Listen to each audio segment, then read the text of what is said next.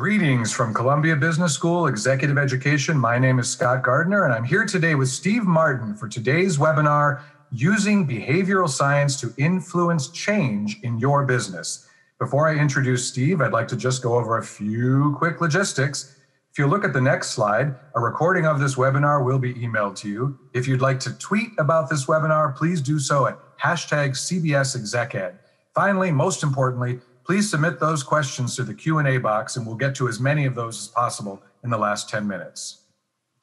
It's my pleasure to introduce Steve Martin. He is the faculty director of the upcoming Behavioral Science in Business live online program at Columbia Business School, Executive Education. His work applying behavioral science to business and public policy has been featured in national and international press, including BBC TV and radio, The Times, Wall Street Journal, The New York Times, Harvard Business Review, and Time Magazine. He is a Royal Society nominated author and has written multiple books, including Yes, Secrets from the Science of Persuasion, a New York Times, Wall Street Journal, and Business Week bestseller, as well as his latest book, Messengers, Who We Listen to, Who We Don't, and Why. Steve, it's great to be with you today.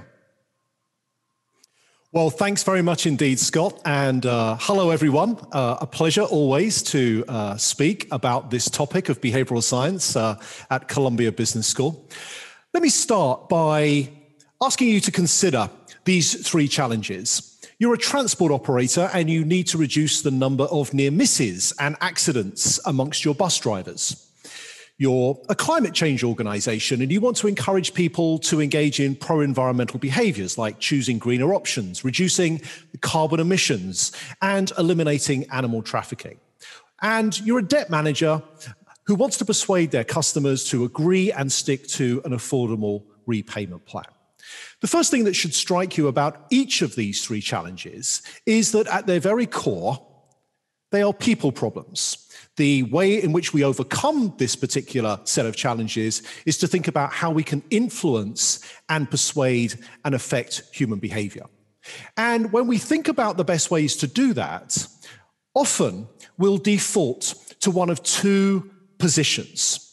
We'll think that either in order to affect change, we need to give people some more information that will inform them into some sort of change, or we think about an incentive, a way in which we can essentially incentivize people to move in a certain direction, or we put penalties in place to disincentivize them. Now, these are really, really important when it comes to the topic of influencing and changing behavior. But the one thing that is often missing from these two default positions is an understanding of how us humans actually react to information and incentives. And if all we do is think about incentives and information in an isolation, we've kind of got like a two-legged stool. And two-legged stools, as we know, tend to be a little bit flaky. They're not particularly well balanced. They're not robust. So we need a third leg in order to kind of create a more solid platform for our change programs to likely take effect. And I'm going to argue that that third leg is this idea of behavioral science. So what exactly is behavioral science? Well, behavioral science is essentially a collection of insights and key models from disciplines like psychology, specifically social and cognitive psychology, behavioral economics, and increasingly neuroscience. And what behavioral scientists do is they use these insights to understand, to predict, and figure out strategies and plans of action that successfully, effectively, ethically, and sustainably influence human behavior. Now, I'd like to talk today, in the short time we have together, about two of the most basic models or insights from behavioral science that we all use when we start to think about how we can affect change. The first concerns thinking, and the second concerns this idea of engines of change. So let me take both of these in turn. And first, let's talk about thinking. Now, there's a sum now on the screen, and immediately you saw this sum an answer came to mind, the answer 4. You didn't have to call it out. Your brain offered it up to you in a matter of milliseconds, almost instantaneously. And this is a good example of what behavioral scientists refer to as fast thinking. The idea that we have one brain, but we have 2 ways, principally, of thinking about and processing information. One is fast, it's unconscious, it's automatic. It's the system 1 part of our brain that is always turned on. It's reflexive in nature, and it allows us to quickly come up with answers when we see sums like 2 plus 2. Now take a look at this. In this instance, an instant answer doesn't come to mind. This is what we would think about in terms of a system 2 type of processing or thinking. It's slower, it's ponderous, it needs to process information in sequence, it's controlled. It requires us to activate that type of thinking. It uses glucose, it uses energy. It's a kind of often lazy part of our thinking. And so when we think about behavioral science and when we think about communicating and positioning our information, our education, our incentive-driven challenges, it can be helpful to be thinking about what part of our thinking are we talking to when we're communicating? Are we talking to that more rational, ponderous, slow-thinking type of processing in our brains, or are we actually presenting to our audiences information that enables them to process it quickly? Are we essentially talking to system 1 or are we talking to system 2? And it's a really, really important part of any behavioral science thinking. We want to make it as easy as possible for people to be able to engage with, process, and attend to the informations and the propositions that we are presenting to them. So that's one type of model, if you like, that behavioral scientists use, a pretty basic one. Here's another one. It's this idea of engines of change. If we want to get someone to change, be it an individual, a department, a whole community of people, it's really, really important that we think about these specific engines of change, the things that are going to be catalysts to us being able to affect and make sure that our programs are successful. So the first is to think about, does our audience have the ability to undertake the changes or the requests that we're making of them? Secondly, would they intend to do that if they actually had the time, the energy to think about all the different possibilities? We want to ensure that the strategies of change that we put in place are consistent with what people would want to do and intend to do. We don't want to manipulate people. We certainly don't want to be using these insights in immoral or unethical ways. And finally, are our changes, the strategies that we're putting together, aligned to fundamental human motivations? And I want to speak to those motivations for a few moments. So consider for a few moments, if you would, a light system. If I switch on the wall light by flicking that switch on the wall, the lights go on. Now, does the switch provide power? No, it doesn't. What it does is it connects a circuit. The power is already installed in the system. What the switch does is it releases that energy. And it's a good analogy, I think, for thinking about motivations. All of us have a limited number of fundamental motivations that drive us to behave in certain ways. And if we can figure out the right switch to activate these motivations, that gives us a very powerful set of tools to think about how we can create strategies of change. Now, it turns out when you look at the research, there are really only a small number of fundamental motivations that are universal to all of us. There are 3, in fact, that we find are most successful in underpinning successful change. The first is accuracy. All of us in this volatile, uncertain, complex, ambiguous world need ways in which we can make accurate, quick, efficient decisions without necessarily having to take on board all the information and learn everything about the particular context. We need cues for accuracy. And anything that enables us to make those quick, accurate decisions is like found gold for us. Secondly, All of us are motivated to behave in ways that allow us to connect with others and gain the approval of those around us. So if our strategies can tap into that fundamental motivation, they're likely to be successful as well. And finally, all of us generally want to behave in ways, or at least be given the chance to act in ways that allow us to feel good about ourselves. We're motivated to see ourselves in a positive light and live up to our self-prescribed traits and our commitments. So let me give you one example of how we can trigger each of these motivations in turn. The first concerns this idea of accuracy. Now, one of the challenges we have in this modern information overloaded world is being able to make quick, efficient decisions. And sometimes the way we do that is not pay attention to what's being said, but rather use the person that's delivering the information, the messenger, as a proxy for a good decision. Let me give you an example from a study that we conducted in London a few years ago with real estate agents. We found that a real estate agent can do one thing that instantly increases their effectiveness and instantly increases the impact on their business. And that's to arrange for their expertise to be introduced in the moment before they deliver a proposition. We tested this in a telephone situation when customers phoned an agency and said, I'm interested in selling my house. We instructed receptionists before they routed the call through to the agent to simply give them a piece of truthful information about why that realtor was an expert. And the impact was immediate and impressive. A 20% increase in the number of confirmed appointments and a 16% increase in the number of signed contracts compared to control conditions where they weren't introduced. And this, I think, is a really neat, simple example of the accuracy motivation. We point out that this information is coming from an expert before the expert delivers it, and you can see there that people use that as a useful cue. It unleashes that motivation to want to do the right thing. It seems like the accurate thing to do. Let's talk about the connection motivation. Remember, all of us are motivated to behave in ways that allow us to connect with and gain the approval of others. Here's an example that proves the impact of doing that.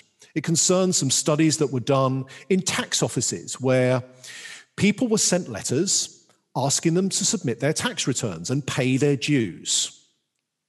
Typically, most tax offices have this policy of pointing out to people that if they fail to submit their returns by a given day and time, they'll be fined. Let's say it's $100. In these studies, we added a sentence to the top of the letters that honestly points out that the previous year, most people submit their tax returns on time. And by providing that piece of information, which essentially, if you think about it, is the trigger to connection, here's what others like you are doing, we were able to measure an immediate increase in the number of people that submitted their returns by a given time and day. We actually went one stage further in these studies, and we didn't just provide information about what most people in, say, the UK do. We also provided information to another group of recipients about what the people that lived in the same postcode or zip code or regional area as them did. That actually had an even bigger effect. Now, 79% of people respond by a given day compared to the 2/3 in the control condition. And when we named the town, that self-identifying connection, the biggest impact of all. So here's an example of how connecting your message, aligning your strategy that enables people to see that this is the connected thing to do, and I'll gain the approval of others by doing it. A very, very powerful strategy for affecting change. And finally, the third of our fundamental motivations is the ego motivation, this idea that all of us in the main are generally motivated to be seen in a positive light. We want to act and behave in ways that allow us to be seen in that positive light. We live up to our self-ascribed traits and our commitments. Here's a study that I like that really demonstrates this neatly. It was a study that was done during Halloween, where neighbors put out trays of candies for kids that are dressed up during Halloween to help themselves to. And there was a rule. Kids were told, take one candy bar from the tray. Don't take any more, just one for each child. Now, we know what kids are like. They like to bend the rules a little bit. And so what they often found was as many as a third of children would actually break the rules. They'd go up to the candy tray, they'd take a handful rather than just the one that was the rule. When the researchers, however, placed a mirror behind the tray of candy, so that as the kids approached the tray, they could see a reflection of themselves. That reflection of themselves and the potential denting it would have on their ego, now they're being seen as breaking the rules, had a dramatic effect on dishonesty. So I like this study as an example of triggering this idea of ego, providing context and environments that allow people to feel good about themselves, that they're doing the right thing. So there are two simple models from behavioral science, this idea of fast and slow thinking and this idea of fundamental motivations that might be useful to you in the coming days as you think about strategies that you can create that influence and affect change. Of course, these aren't the only ones. In fact, human behavior is a pretty complex subject, which is why we go into a huge amount of detail and depth on our programs at Columbia Business School. Here's an example of the typical applied process that we use at school to teach these insights. We don't just teach about these engines and these system types of thinking, which is that middle component of what you can see here on the screen. We also talk about how you can understand specifically how behaviors come about. A lot of behaviors come about rather than being thought about. So we teach you about how you can understand the intricacies of how behavior happens. So it gives you a really good deep insight into the types of behavior you're looking to change. And finally, we teach you also about how to test and put different strategies into the field that you can experiment with in your business. So you can start to learn for yourself which insights from behavioral science, what interventions, what strategies are going to work best for you. And it's this kind of approach that we apply to all of our applied work. So let's go back to those three challenges that I set out at the beginning of our time together. The transport operator that needs to reduce the number of near misses and accidents amongst its drivers, because not only is it a big safety issue, it's a litigation issue as well that can cost hundreds of millions of dollars each year. The climate change organization that wants to encourage pro-environmental behaviors, like getting people to choose greener options, reducing their energy consumption, their emissions, and eliminating animal trafficking. And finally, the debt management company that wants to persuade customers to agree and stick to affordable payment plans. Here's how we applied our full cycle approach to behavioral science to address each of these ideas in turn. Here's the first, the bus operator study that we conducted in upstate New York in Nassau County, in fact, with 500 bus drivers. One of the things that we found out was that bus drivers are actually incentivized to drive carefully. And one of the proxies for safe driving is the distance that they leave between the front of their vehicle and the car or vehicle that's moving in front. The standard best practice is a 3-second following distance. That's been shown in studies to drastically reduce the number of near misses, heavy braking, these kind of things. And so bus drivers were incentivized to follow this safe driving distance. They were paid $100 at the end of the month if they were able to do that, as evidenced by videos in the cabs. Now, one of the things that we actually know about incentives is that, yes, incentives are wonderful things for getting people to change their behavior, but incentives and their effectiveness are driven by psychological mechanisms.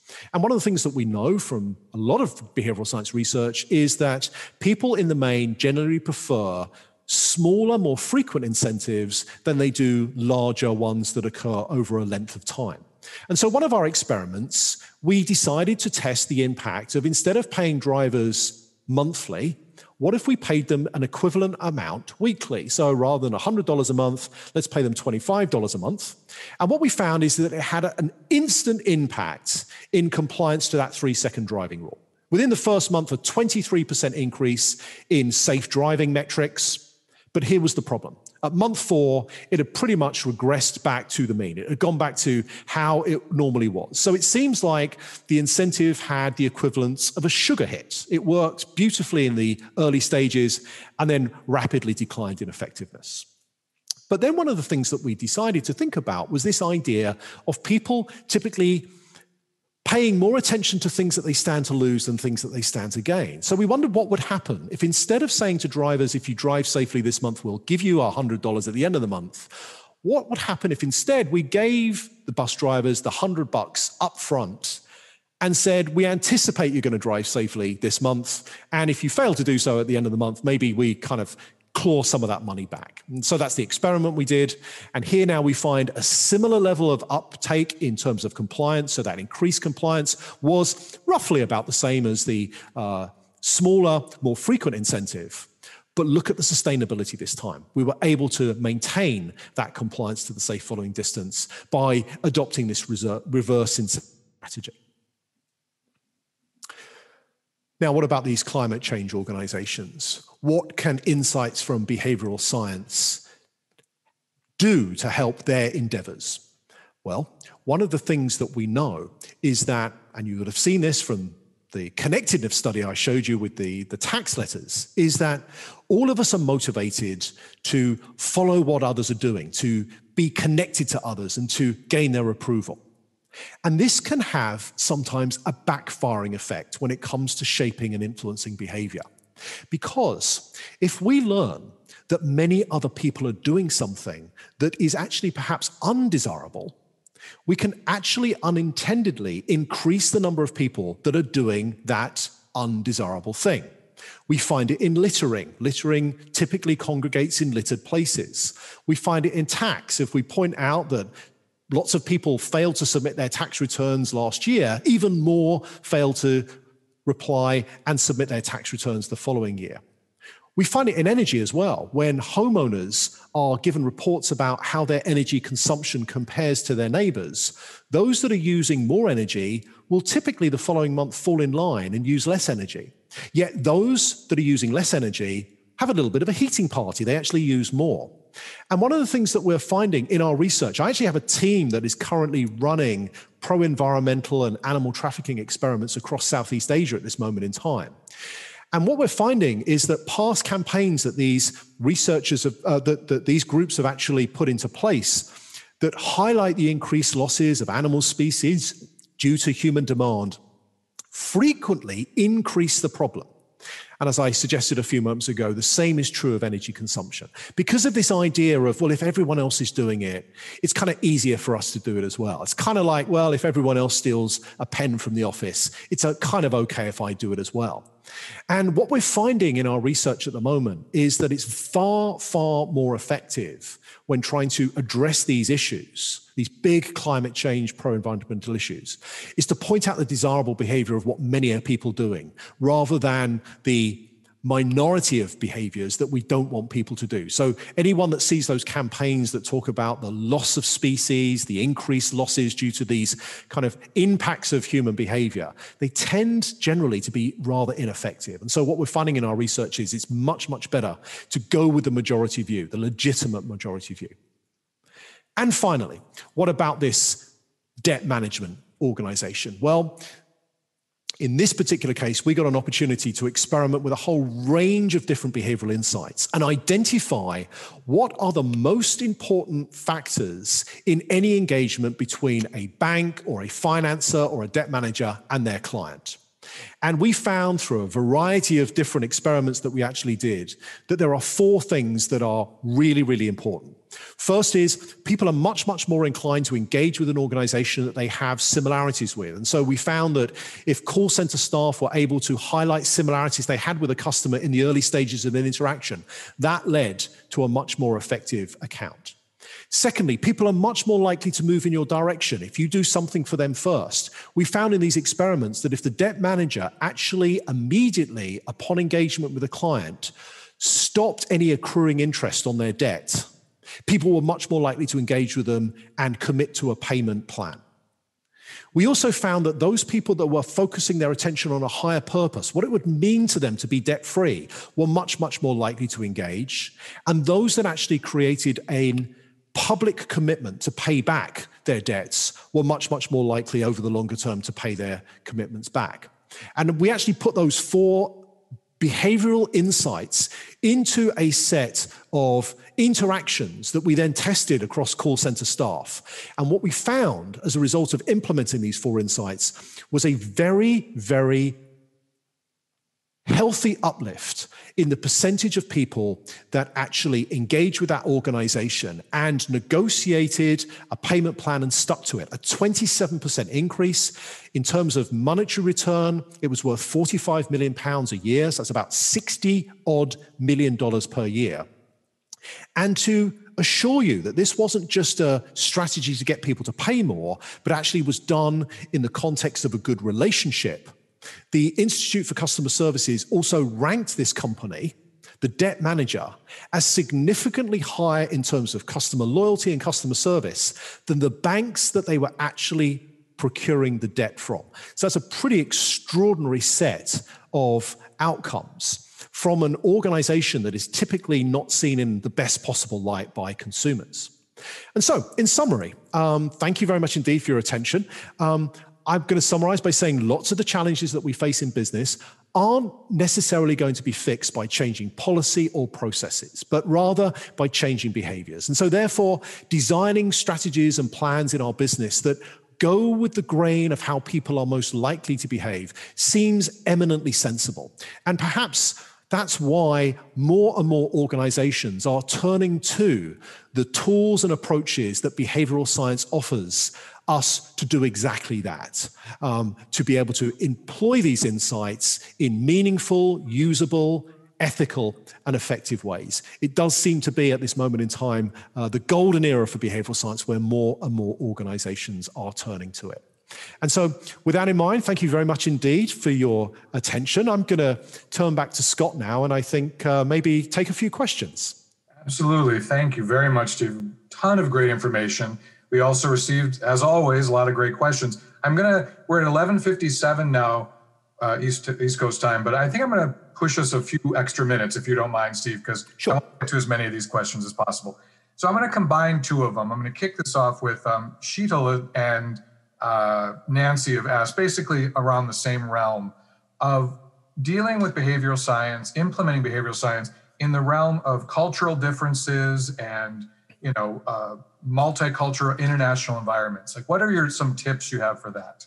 Yeah, I think it's a really good question. It's a really important one. It's increasingly a big part of our work and our research.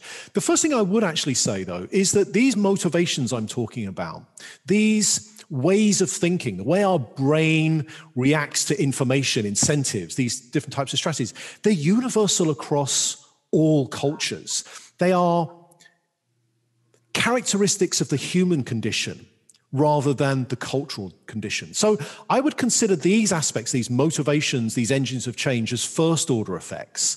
So my advice would be always think about those first and then attend to the nuances of culture. And there's lots and lots of research that suggests that, typically in the main, the further east and south that you go on the planet, the more collective cultures tend to be. So they're probably more inclined or primed to respond to those aspects of connectedness. What's in it for my community, my town, my nation? They take a more collective view. Whereas typically, and I'm using the words advisedly, this is not a hard and fast rule, the further north and west we go in society, the more individualistic cultures tend to be. So they're probably more thinking about what's right for me. What is going to be the individualistic kind of aspect here. So you might want to think about that in the context of which of these triggers and which of these motivations you want to activate to affect some sort of change. So think about that in the context of collective cultures and individualistic cultures. There's also, those of you that are kind of read around this area, there's Hofstadter's work on power indices across countries. Certain cultures are more willing to accept a more kind of authoritarian diktat. Others are a lot more democratic. So you can put that into the mix as well. But my general response, Scott, is these are principles of the human condition. So we should think about those first and then add on those cultural nuances second. Okay, great, great. So to burrow down a little even deeper, Julia asks, how do you suggest using the concept of fast and slow thinking to influence stakeholders to support change? So those two different types of thinking. Yeah. So I think, first of all, the question there is exactly framed in the right order: fast first, then slow. I think that is the first answer. It gives us a bit of direction. I mean, one of the things that we talk about on the program, and that I talk about more generally, is that really the currency of successful influence these days is attention. If you don't have attention, you really have nothing. And one of the things that our brain does remarkably is it kind of assigns importance to those things that we're paying attention to. And so it does kind of seem to me to be sensible to think about what are the attention capturing ways in which we can engage audiences first. And that really does speak to that domain of fast thinking first, that system one type of thinking. Often that might be a conundrum or a surprise or an interesting bit of research that's kind of counter to what the perceived wisdom actually is, or maybe a mystery even. So couching your proposition in the context of a mystery or something that needs to be solved, that draws people in, that speaks to that kind of fast thinking part of the brain first, is really, really important. And then, using that more rational, ponderous set of slower thinking to provide the rationale afterwards. One of the things I've noticed is that typically we think that in order to change people's behavior, we have to change their minds first. And so we have to overwhelm them with information. But there's lots and lots of examples in everyday life where people's behavior doesn't match their beliefs about things. In fact, actually, I'm starting to think that the direction is going in the other way. We kind of change our beliefs in the moment to match how we're behaving in a given moment in time. So, I think this whole idea of change minds first and behaviors follow, we probably need to forget about that and just focus typically on capturing attention and behaving and changing behaviors first. And for some people, their minds will catch up. And so that order of fast first, then slow seems to be the way to go there. Do you think that is because of massive information in our lives as opposed to 30 years ago where you could maybe have a more definite view of your belief system? I think it absolutely is. I mean, even 20 years ago when I first started working in this field, we could probably count quite accurately the number of messages, appeals, vies for information that a typical, say, US or European or Indian or Australian citizen would be exposed to in a given day. It could be a couple of thousand. We're at the point where we just can't count them anymore. In fact, what we're doing is we're measuring them in feet and inches as we're scrolling down our phones. Well, so we don't, this idea that all of us, if you ask people, do you think you'd like more information about this? People say, yeah, of course I want more information. They think that information is power. But the fact that we're providing information, don't fall into that kind of disbelief that because you're giving people information, they're actually relying on it, they're paying attention to it. They probably are not. And so I think you're exactly right. As we talk about now, this VUCA world, this volatile, uncertain, complex, ambiguous world, and all that more information does, and often competing information, depolarizing information, is just amplify that environment even more. So I think, as more and more information becomes available, we're using less and less of it to determine some of our most important life decisions. Right. Yeah, exactly. I just thought it was an interesting fact. All right. So I want to talk about a few questions that come in on the differences of behavioral science when applied to B2B and B2C. Can you talk about that? Yeah, I think it's a really useful distinction to actually make. One of the things I think that behavioral science does really, really well, because we talk about behavior and we define a behavior, is we can target interventions at a specific individual's behavior, or lots and lots of people doing the same thing. It does become a little bit more complex in that kind of business to business environment, because what we're doing is we're trying to influence an entity rather than an individual identity. So for example, I can share with the group the fact that those same studies that work brilliantly to encourage people to pay their taxes on time don't work so well when you use the same strategies to encourage businesses to pay their taxes on time, because the target of your intervention in that instance is probably spread amongst a number of people or departments. So we need, in those instances, to start thinking about the insights that behavioral science can provide in terms of how groups think, or how departments act, or how people work in unity. So there are going to be strategies that you can use for B to C, but they're not necessarily going to be the same as those that you would use in a B2B environment. So, that again, it's to that left side of the model that we teach at school, which is that idea of not just being clear about the behaviors that you're looking to influence, but the individuals or the groups and their makeup that you're targeting your interventions at. And just because something works to an individual doesn't necessarily mean it will work for a group, and vice versa. Right. And starting with fast thinking first. Yeah. That's that order. Yeah. So again, we could spend all day talking about this. I know we're excited. Your program, Behavioral Science and Business program, live online program, I believe you start next Monday, right? Correct? That's right. Yeah. 9 a.m. Eastern next Monday. So good luck with that. What I'd like to do now, though, is I want to keep this energy going for everybody. There's a lot of people, in the room with us now. I'd like to ask what I always ask at the end of the webinars, which is, what should someone do today, tomorrow? There's a lot of long range thinking here, but I'd also like to know, what can someone do today to keep that energy going, to share it with someone else in their organization? Yeah. Okay. So first is, remember that you don't have to necessarily change people's minds to change their behaviors. And so any situation, Scott, where you are going into a situation where you want to influence a behavior, get some sort of change affected, yes, think about the information you're going to convey. Yes, think about perhaps the incentives that you might use. But then pause and ask yourself the additional question, which is, how can I introduce this kind of idea of behavioral thinking into presenting my incentives and my information, such that it goes with the grain of how people are most likely to behave? Don't just rely on the information or the incentives alone, but think about them as those two legs of a stool. And this third leg is to think about the way in which our reactions to information and incentive are shaped by these psychological principles. So pause, I think, is the thing you can do. Pause, slow down your thinking, and ask yourself the question, how could one of these motivations that we talked about today help me here?